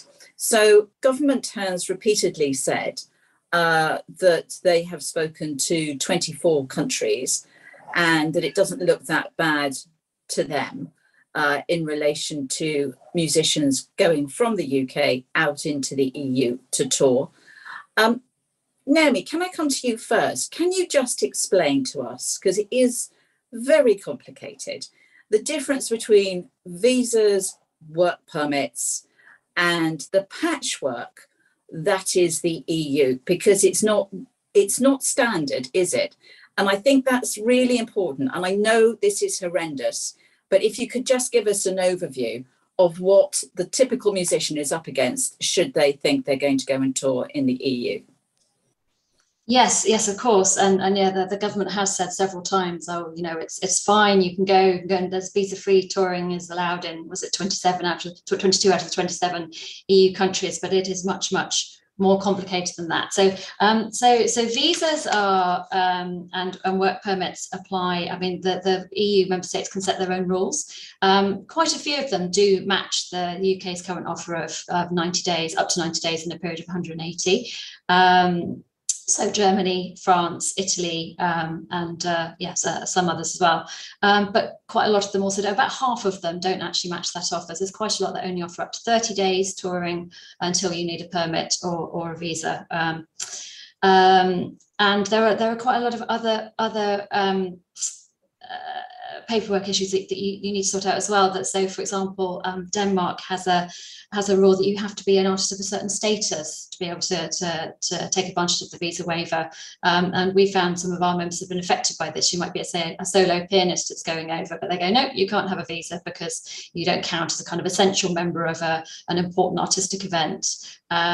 Or say the Netherlands, which it kind of looks all right on the face of it, but actually there's a salary threshold that you have to be, or the earning capacity you need to be over that threshold to be able to get the necessary waivers.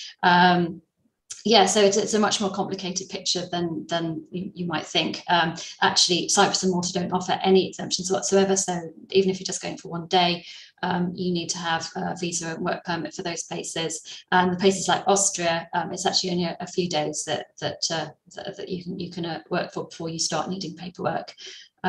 So yeah, just a very quick summary there, because it's just hugely complicated, and as a musician you need to understand those rules before you travel, and I think the government messaging has actually been very unhelpful with this, suggesting that it's actually okay in most of them, because you do need to check first and make sure that you're not going to fall foul of any import regulations. Yeah.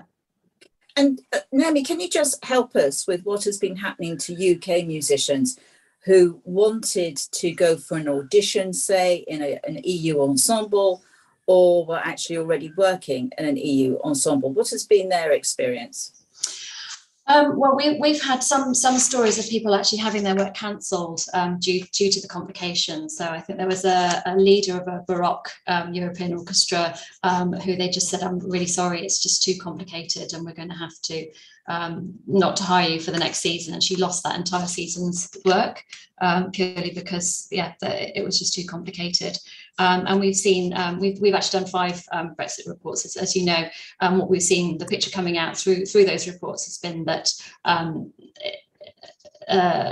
quite a lot of audition notifications, or adverts for work or for auditions, they actually now will say for EU citizens only, which obviously debars our musicians unless they have dual citizenship. Mm-hmm. Thank you. And Dave, what's been the experience of the MU in terms of your members trying to get across to work in the EU from the visa and work permit perspective? We're getting a mixed bag. It's taking an awful lot of preparation and time in order to make it happen. Some tours are beginning to happen, and if they're doing the right preparation and they're spending enough time doing it, then things, there is work, they are doing it. But it is faced with a lot of problems, and I think we've got a bigger problem looming, which was referred to earlier on, which is the ETIAS coming in May 2023, whereby this 90 and 180 days rule is going to massively impact. And I was going to talk about that a bit later under another question on supply chains. But yeah, we're getting a mixed bag of reports of issues that have cropped up from individual musicians, but I did have an email this morning saying from one band that they took all the advice and they did everything right, and they went into France and they did some gigs and they came back and they were okay. But I had other reports of things not being okay, as I referred to earlier on. So we're gradually getting case studies. I think one of the interesting takes from government is that they constantly asking us for case studies. Well, touring has only really started to take off since the beginning of maybe this year, and certainly towards the summer months. So we're not really getting as yet a fully comprehensive picture. We've given government everything we've got, and I know the ISM have done the same. And they seem to be considering that as, oh, well, you know, things seem to be happening, but it's just not the end of the story by any means. And I think as ETIAS comes in, as people start to bump up against their 90 days, especially when it also applies to holiday time and things like that, we're going to see further problems down the line. So, yeah, you know, it's really, really patchy. Mm-hmm. Thank you very much, Dave. I'm conscious of time, so I'm going to move on to the next question, which is with Jeff. Thank you very much, Chair. Good morning, everyone, again. Given the fact that a lot of this is about sector conversations, I'd be really interested to hear what our guests think about the consultation processes to develop post-Brexit policy within their sector. You know, did it happen? In what form did it happen? And I'd appreciate you didn't say it just wasn't good enough. Could we expand a wee bit on that? Could we start with Stephen, please? That'd be great. Yeah, thanks, Jeff. Yeah, I think there was a lot of conversation during 2019 and 2020, certainly with the Association of British Orchestras. So that's our trade body. They have built up a great deal of expertise in these various technical matters relating to Brexit. And they certainly made recommendations, some of which we've already heard, relating to sort of touring passports and so on. That said, it was a massive surprise to them when they read the TCA on the 2nd of January, or whatever it was, last year, that the issue around cabotage. So that had not been consulted on at all. And I think it goes to the heart of, you know, obviously it was a very complicated agreement to negotiate. We know all about those things, but it had simply not occurred to the government officials doing the negotiations that haulage would be an issue. So that was the really, really big surprise. I think since then there has been a certain amount of goodwill, a recognition, including from the sort of more ultra Brexity side of some of these debates, that things haven't quite gone according to plan, and what can they do to help? But I think that as Dave has already said, the part of the problem here is the rules, and added on top of that is the fact that nobody understands the rules. So the sheer complexity, even for government. So we get different answers from government, from different government agencies, depending on who we ask about certain aspects of things. And the ABO and the ISM and other trade bodies of the AMU have done their best to pull together sort of practical guides to this is what you need to do. And if you are an institution like mine that has, staff and professional admin, okay, we just put more people on it. So it's costing me more time, energy, people, all of that. I've got a lot more people working on touring. If you're an individual trying to work your way through the morass of rules and red tape, it is very, very defeating and depressing.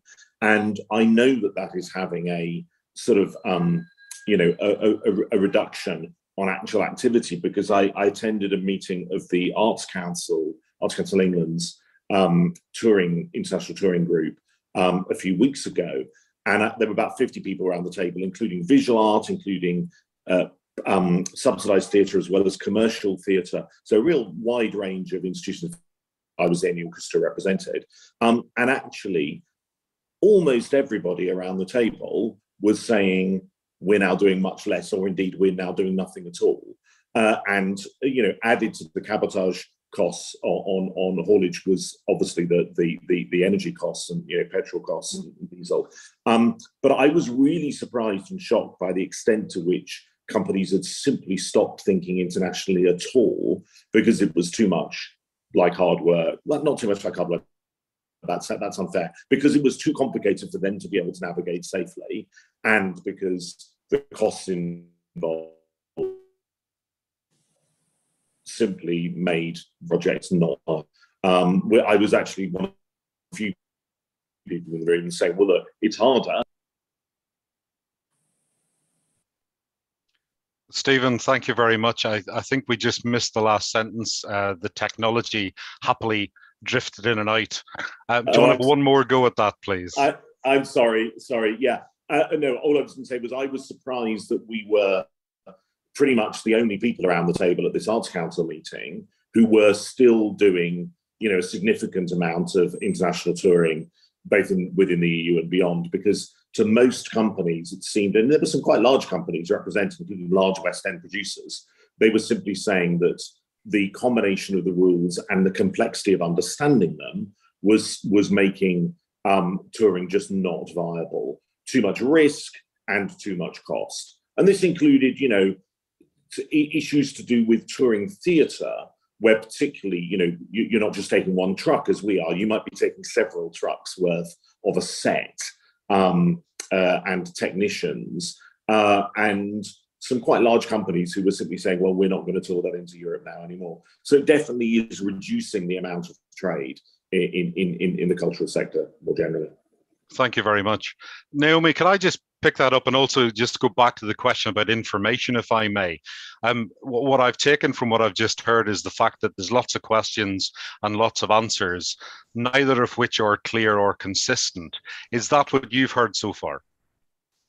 Yeah, I think that very much mirrors what we've experienced at the ISM as well. And there has been consultation. I mean, we find we've been to many meetings. There's a touring working group that meets with the Department of Culture, Media and Sport. We've also met with the Cabinet Office.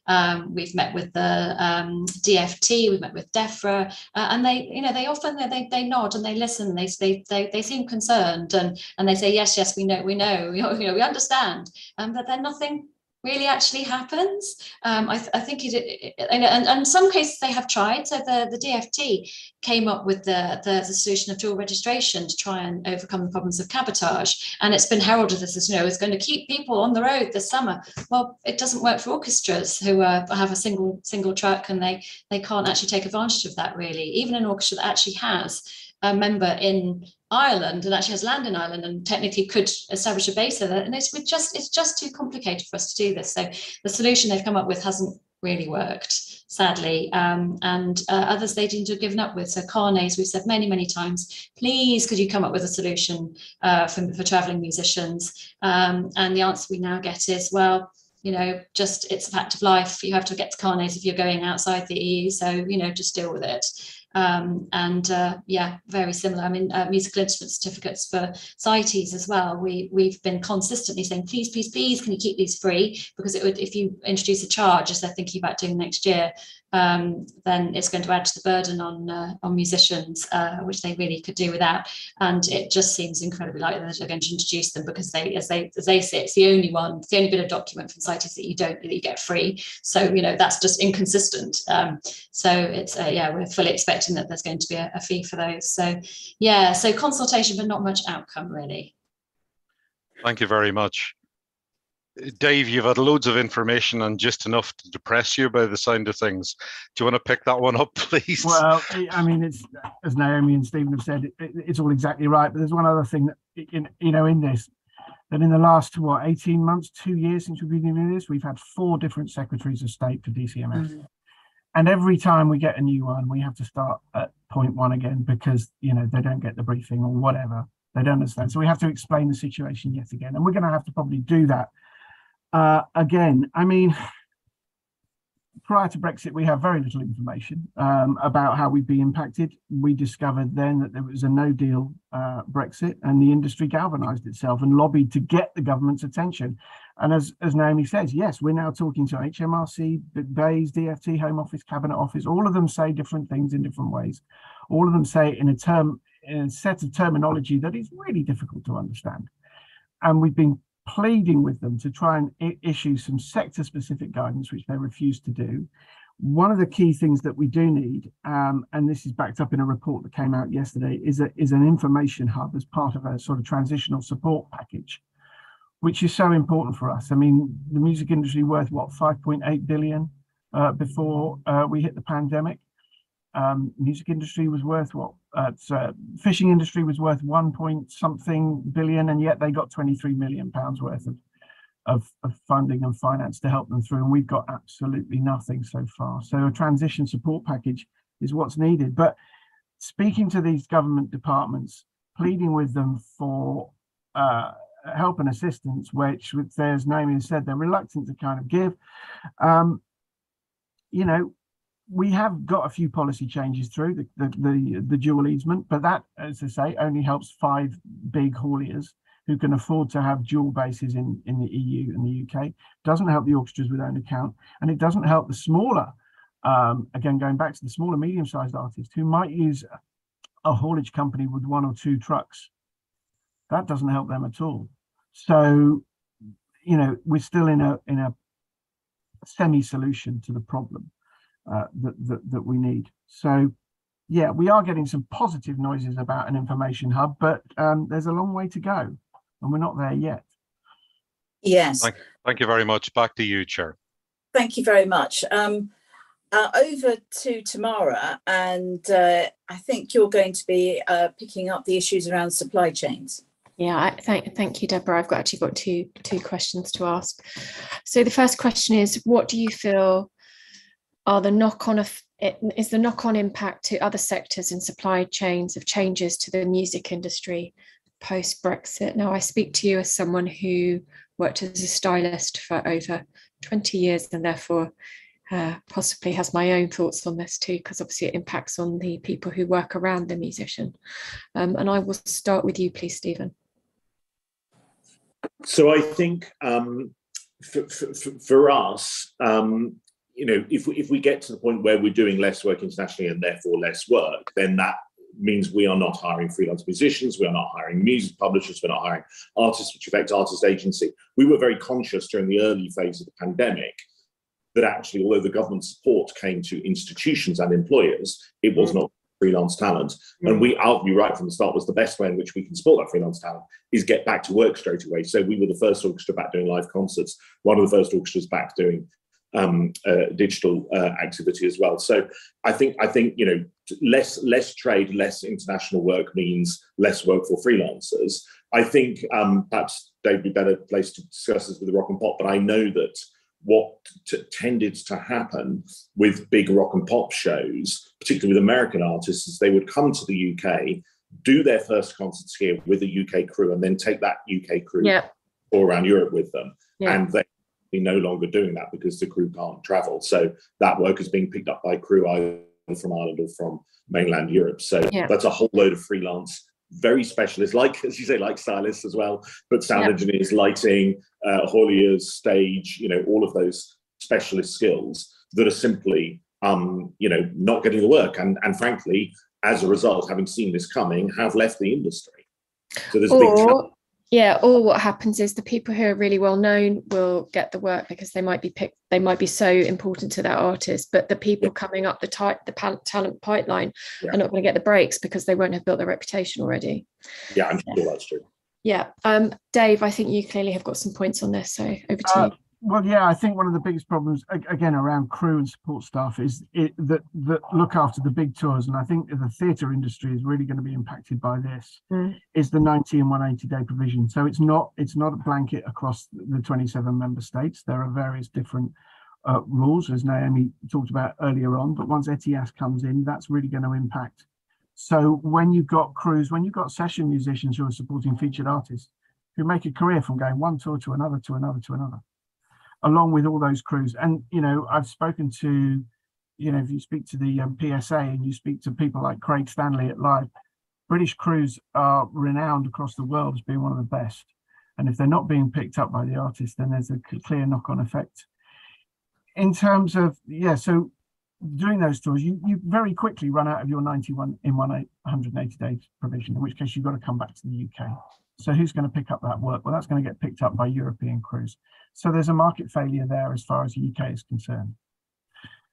in terms of the smaller artists and their merchandise, one of the, what they're now faced with is import duty, sales duty, VAT, and all that kind of thing, and very problematic. They've got to fill in all kinds of either a simple declaration if they've got merchandise and baggage, or a full declaration if they go over those limits. And those limits are helpful to a certain extent, but then you've got the rules of origin that are impacted. So if a t-shirt is made in India, but it's overprinted in the UK, that still doesn't mean it's a UK t-shirt, it's an Indian t-shirt. So the VAT. So what's the workaround? Well, you get your merchandise in the country in which you're going to be working in.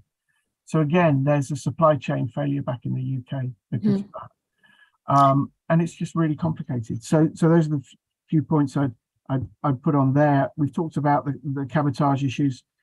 Again, as Stephen alluded to, and we know this, that the truck gets parked up, the British truck gets parked up somewhere and sits in a car park doing nothing, costing money to have it sitting there, and yet the work is being done by EU hauliers, specialist hauliers in the EU. So again, supply chain issues there. So it's not going to affect, it's not just music, and also industries.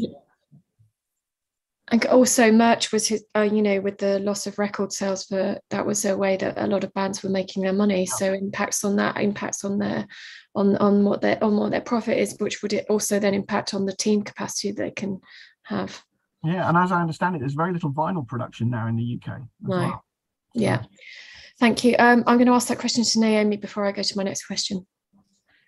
Sure. Yeah, or just to add, I think that we're already seeing the knock-on effects of the UK haulage industry, as Stephen and David alluded to. So there was an estimated 85% of EU touring companies were operating out of the UK before Brexit happened. And we're now hearing reports from Live UK that actually the major UK event hauliers have now opened depots in the EU to take advantage of the dual registration workaround, and they've split their fleets. And the impact is that there are actually now not enough UK-based hauliers to service the UK market at, say, peak festival times. So it's an immediate knock-on effect we're already seeing. And I think, as Stephen has already said, there's this just technical ecosystem around musicians. It's all the sound, lighting, stage engineers, the promoters, they're all affected by any decline that we see in the music industry.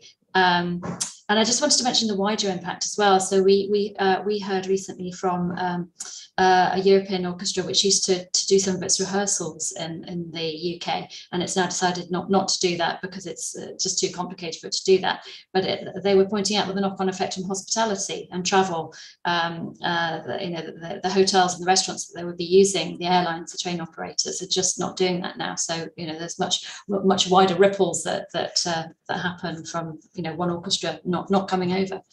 Completely, it is a ripple effect, isn't it?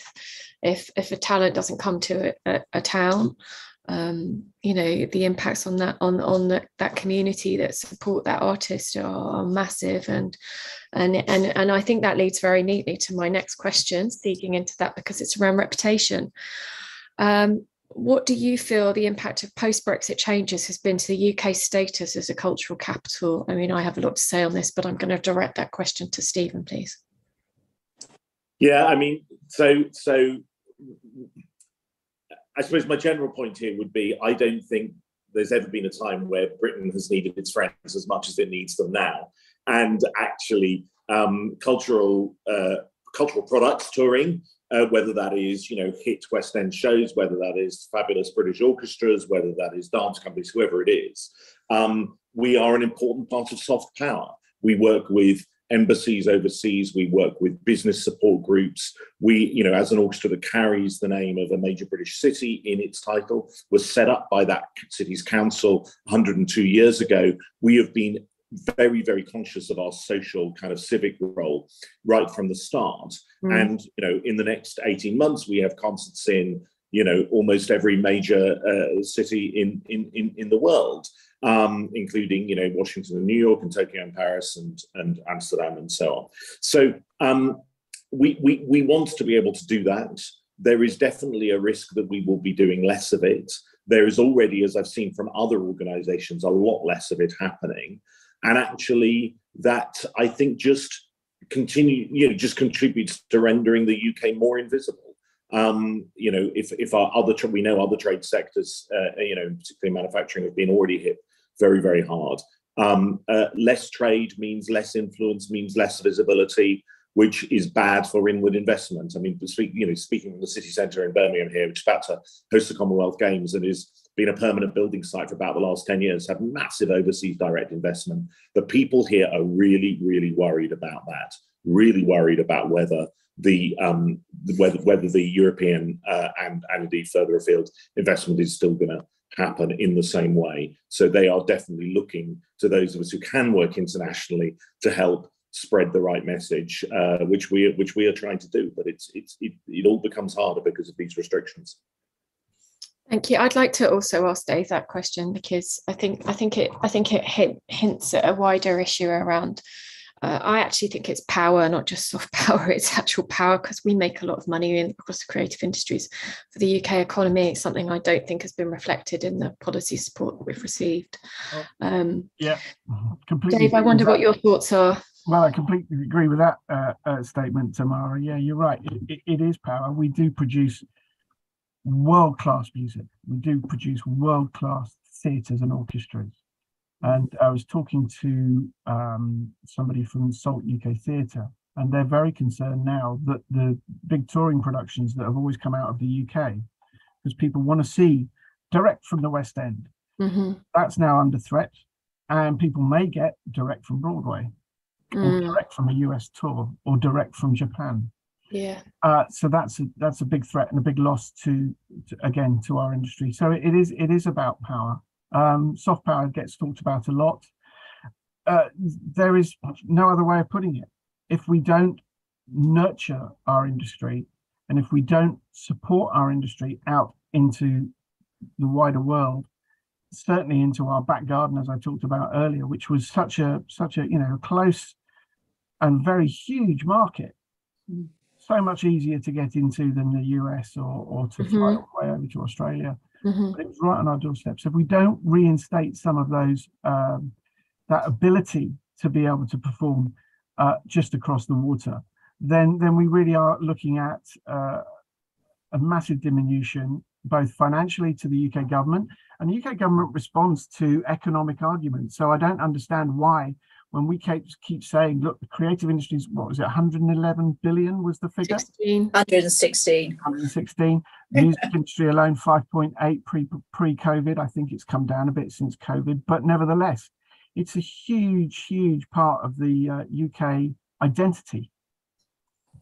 And we're going to lose it and that talent pipeline issue, if we can't rely on legacy artists going forward. So no, I think that's the really key point I take away from what you're saying, is the reliance on legacy, and also therefore the reliance on people who've built their reputations when obviously the borders were open, over the last 20 years. I think that's the key, isn't it? Because we who have established our careers age, then what happens to the people who come after us? It's already difficult to start, especially if you're freelance. So how do you map that out if there's no support for you?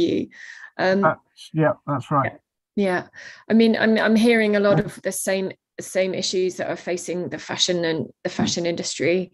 A lot of the same things. That's why I work very closely with Deborah outside of the commission, identifying these issues, because she's done great work on pushing this forward. But I also want to pick up, I also think what's been really important from what I've taken away from this is that different departments of government agencies are potentially saying different answers, and therefore there's not a uniform solution. I took that as a key takeaway from another question.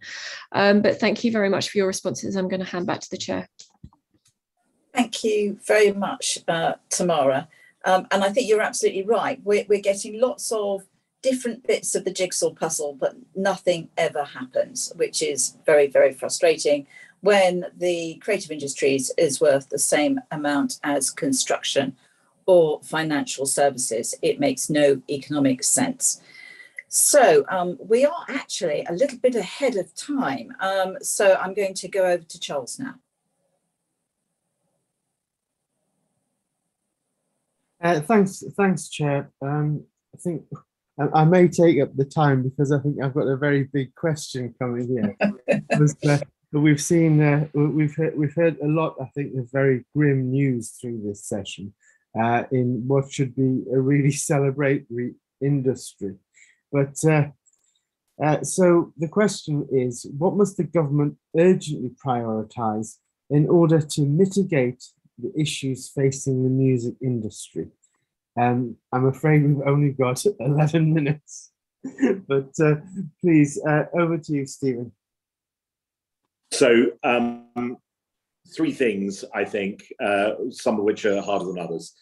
I think there needs to be a solution for the cabotage issue.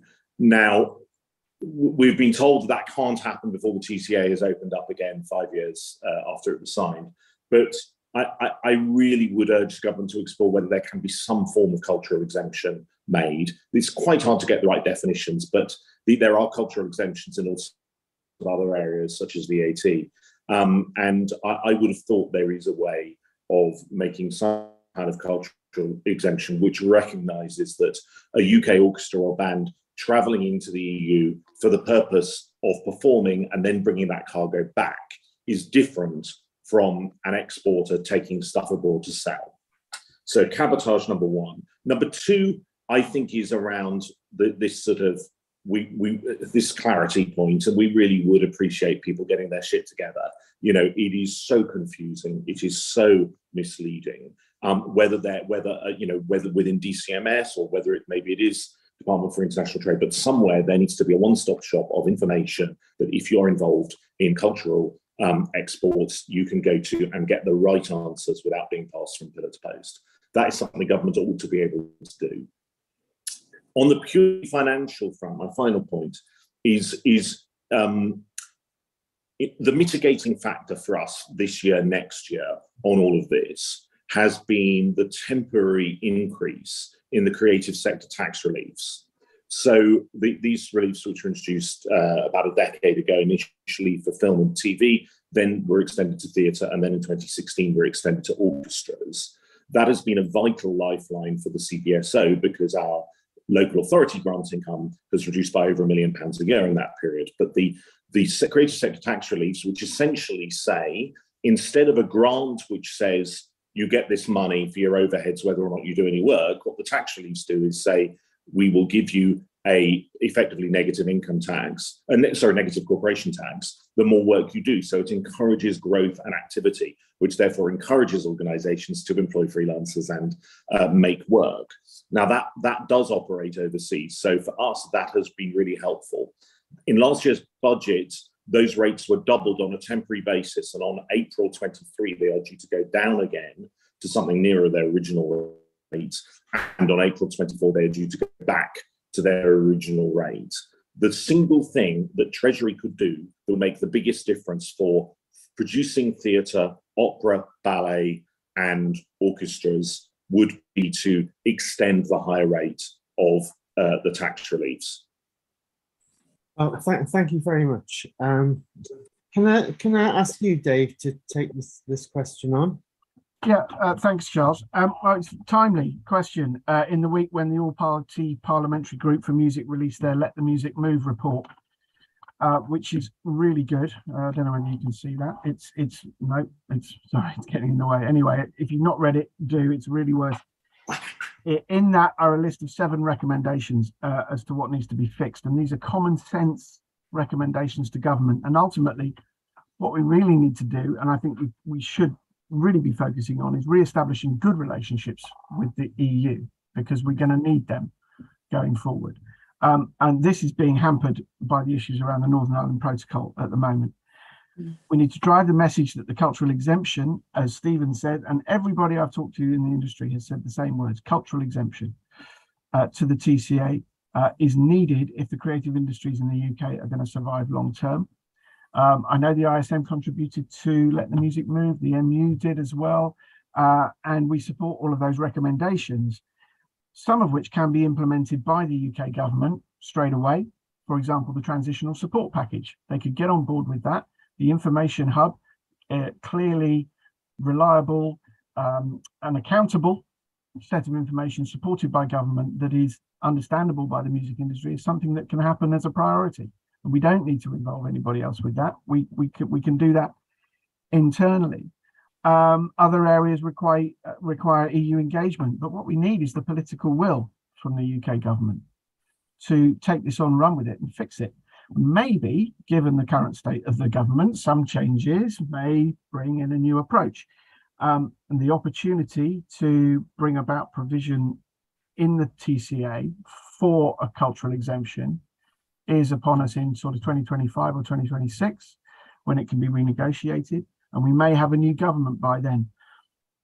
So the APPG report has wide music industry support, and the government need to embrace those recommendations and make them happen. And we'll do what we can, obviously, to support that. It's been mentioned earlier, but Lord Frost admitted to the government, in fact to the world, that the government had taken a too purist view. Well, that needs to get rectified. Thank you. I think that's pretty clear. But could I ask you, Naomi, to bring this session to a close with this question as to what should government do? Something has to be done, but please tell us what. No, absolutely. Well, I mean, I think Dave and Stephen have covered a lot of the major issues here, but something that the ISM has been advocating for since early 2021 is a visa waiver agreement. And I think a very similar idea has come out of the recent report from the Music APPG as well. And this is actually something that would be possible. I'd like to mention the Partnership Council here. I know the government is very reluctant to go back to and reopen the TCA, but the Partnership Council actually exists to be able to resolve issues that have arisen in the first few years of the TCA coming into effect. It's a mechanism that we could use and I think should use for this, especially if there are omissions. I mean, it's clear that the government didn't realise quite the damage that the TCA was going to do to the music industry. This is a clear area where they need to go back and say, look, it's not working. Can we talk about resolving it? And we believe that a visa waiver agreement would be the way to do this. You could actually make it include cabotage as well. There's no reason why you couldn't fold those two areas into one. And the idea of it was it would resolve a lot of the complication by bringing all EU states into line, so they all offer the same 90 days, up to 90 days work in a period of 180. It would solve a huge area of red tape. And actually, there's plenty of precedence for this already. Since 2009, the EU's actually entered into 28 agreements with other countries for visa waivers for particular sectors. The government's arguments against it seem to be mainly political. We had a meeting with them last September, along with our QC, Sarah Lee, who's advised us on whether a visa waiver would be practical. And it kind of came out in that meeting that it was really political reasons why they didn't want to go back to the EU on this. And that seems to come down to control of our borders and them feeling that if they sort of open the door here, then it would mean we couldn't control our own borders. But our advice from Sarah Lee QC is very much it would be completely viable to have a visa waiver agreement. It wouldn't actually necessarily even involve reopening the TCA. It could actually be a short supplementing agreement that you could put alongside it. It wouldn't threaten the freedom of movement because it would be quite strictly controlled to ad hoc performances by creative professionals. And I think a wider point to make here is that touring isn't immigration. I'm not sure we've said this in the session, but it just isn't. In a typical tour by an orchestra or a band or an individual, you will stay one night, maybe a couple of nights in one place, you move on, you repeat that, and then you go home. It's not immigration. So an agreement that would allow that to happen, it just doesn't threaten our borders in any way. And so the ISM, we would love to see a visa waiver agreement negotiated. I mean, we think that's really the kind of first priority, particularly for a new regime in Downing Street. Thank you very much. I'd like to hand back to the chair to close the session. Thanks very much, Charles, and thank you very much, Dave, Naomi, and Stephen. I always try and, because it is such a technical area, think about this as a number of buckets. So I've got my 3-bucket analysis. Some stuff can be done by the UK government. Some stuff can be done between the UK government and nation states. And some stuff can only be done between the UK and the EU. And what we have here at the moment with the big issues like visa waiver agreement and cabotage is a reluctance on the part of our government to actually pick up the phone and talk to the EU and use that Partnership Council. And that's, in my view, what we need to be encouraging them to do. So I would like, again, just to thank Dave, Stephen and Naomi for their brilliant, incisive analysis, and all of the commissioners on the line today. Thank you all very much indeed. Thanks, everyone. Thank you. Thank you.